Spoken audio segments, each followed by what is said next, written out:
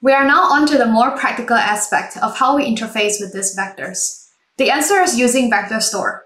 Loosely speaking, when I talk about vector store, it can include the vector databases, the libraries, and also the plugins on top of the existing regular databases. But why do I care about vector stores? Why can't I just use a regular database to store vectors? Vector stores aren't actually too different from regular databases. Specifically, a vector database is actually just like a regular database. It inherits full-fledged database properties like CRUD, which stands for create, read, update, and delete. But a vector database is specialized to store unstructured data as vectors. And in fact, the differentiating capability of vector stores is providing search as a service. You don't have to implement your own search algorithm. Vector stores provide search functionality for you out of the box. But what about vector libraries or plugins? Let's talk about libraries first. So vector libraries do create vector indexes for you. And as we mentioned a few segments ago, a vector index is a data structure that helps you to conduct efficient vector search. So if you don't want to integrate with a new database system, it's actually completely fine to use a vector library that creates these vector indexes for you. Typically, a vector index can contain 3 different components. The first is an optional pre-processing step that users typically implement on their own, where you may want to normalize your embeddings or reduce the embedding dimensions. The primary step is where an indexing algorithm is actually involved. For example, we talk about FICE and we talk about HNSW. And the last optional post-processing step is where you may actually want to further quantize or hash your vectors to optimize for search speed.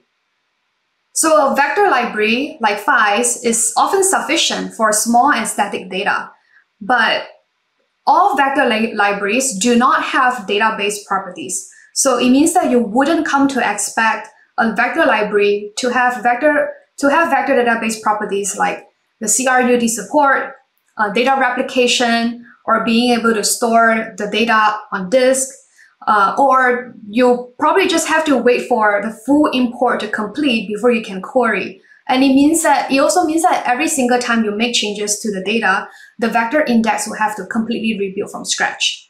So whether or not you use a vector database or a vector library really comes down to how often does your data change and whether you need the full-fledged database properties that comes with vector database or not. On the other hand, there are also existing relational databases or search systems that provide you vector search plugins. They typically have fewer metrics or ANN choices, but I won't be surprised if we will see a lot more vector search support for these plugins even in the coming months. So now let's talk a little bit more about vector databases or not. So let's start by remembering that whether or not you use a vector database, it doesn't affect the speed of your ANN under the hood. The decision comes down to 3 main things. Do you have that much data? Typically, we'll only see the need for having a vector database when you have millions or billions of records. And how fast do you actually need the query time to be? Your serving time, your latency. And lastly, as I mentioned earlier, do you actually need the full-fledged database properties? So if your data is mostly static and you don't expect to update your data all that much, then not using a vector database is often a fine start. In that case, you can often just start by using a vector library. But if your data changes quickly, it can be much cheaper to offline compute the embeddings first and then store them in a vector database for on-demand query later. This way, you can also avoid using an online model to dynamically compute the embeddings. And of course, unsurprisingly, the cons for adding a vector database to your architecture means that you are going to pay for an additional service, and you do have one more system to learn, integrate, and maintain. If you are interested in exploring vector databases, I've provided some starter comparisons across the popular choices. And note that the information here may evolve over time. Lastly, we'll wrap up with some best practices.